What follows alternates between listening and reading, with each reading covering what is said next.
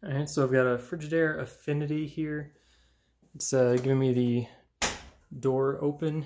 This model is the FASE 7073LA0, but I believe this applies to a bunch of other Frigidairs. So it's saying that the door is open when you try to start it, no matter if you push the button or not. So I'll put that.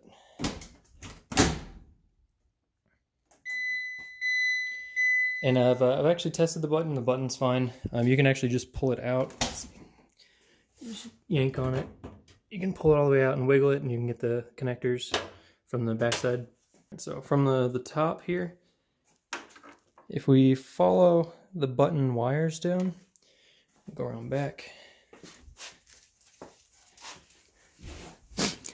they actually come all the way down this left side.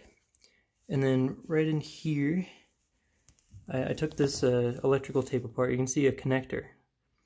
There's actually 3 wires spliced together there, and then it's a pink and white wire, like this one. Oops, it's kind of hard to see. You can follow that and the brown wire up to here, and you can actually test this brown wire. And you can test the pink and white, and that'll make sure that your button, make sure the wires and everything are going all the way through, as long as you've got the door closed, or hold it with your hand or something. Alright, so I shoved my leads in there off camera, make it easier for you. So now if I come over here and push the button, just push it with my hand, and see that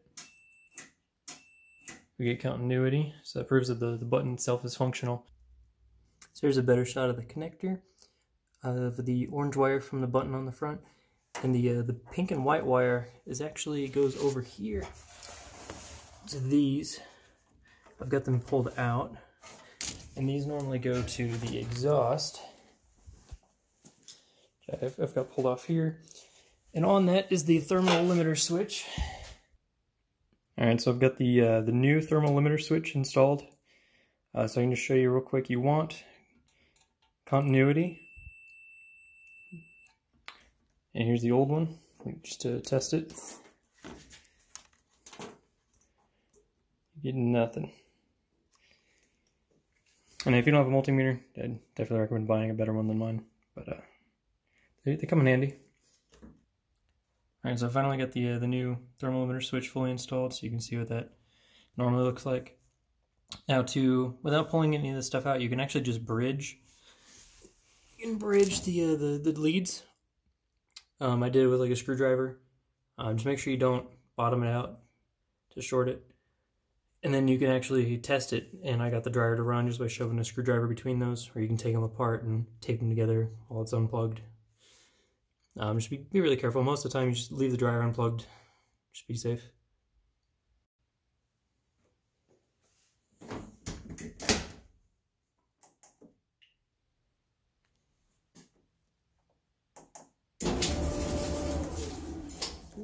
Made a mess. See, it's working. I'm just going to finish putting everything back together, and we're good to go.